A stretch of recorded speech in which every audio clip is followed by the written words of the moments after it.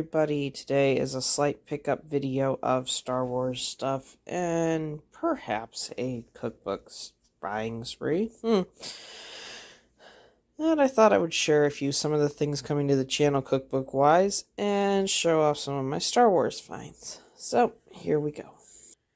First off are some pop bobbleheads and Christmas figures that I just don't have the heart to take out of the box or put away. And first off, I found the Amazon exclusive for Padme. I have Darth Vader that I got for Christmas. My brother sent me the Darth Maul, which I think is awesome, because he just looks awesome. Although he seems to have a very oversized box for what's up. But, yeah, it's pretty cool. And I found that child with a cup. Yeah, although I want the one where he's eating a frog really bad. Then I happened to find these and realized that Hallmark isn't all just cheesy Christmas movies. They actually make some pretty cool figures. So we have Grogu in his little sack. And we've got Darth Vader, doing his Vader stuff that he's good at doing.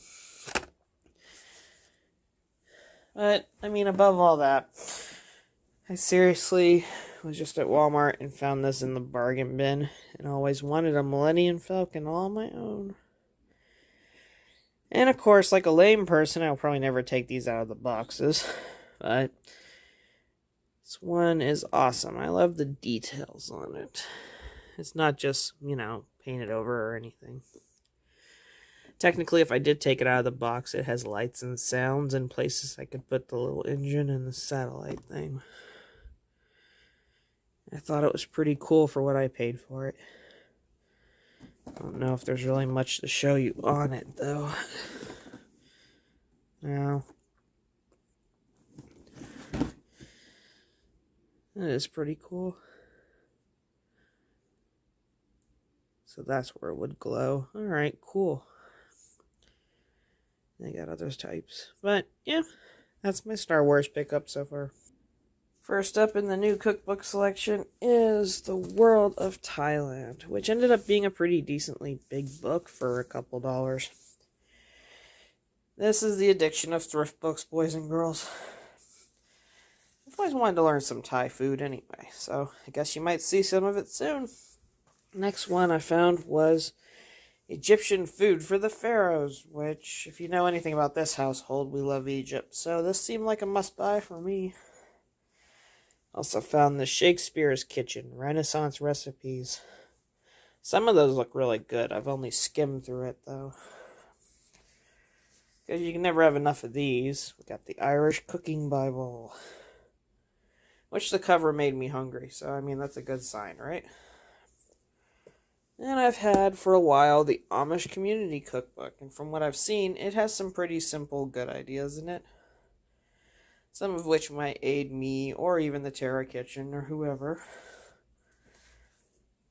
Good friend of mine sent me that. Which is more Irish food, so can you really lose? And last but not least, after some persuasion from the VG market, I grabbed Seriously Chili Cookbook. Or Good Chili. Wow, can't talk. Of course, I always laughed at the guy who played Kevin off The Office wrote it.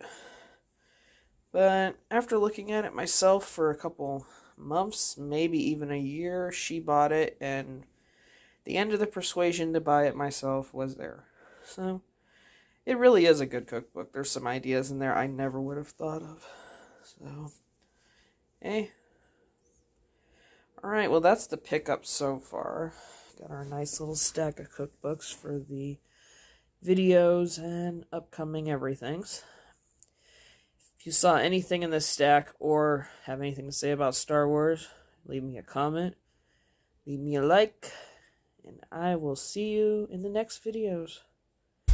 Later.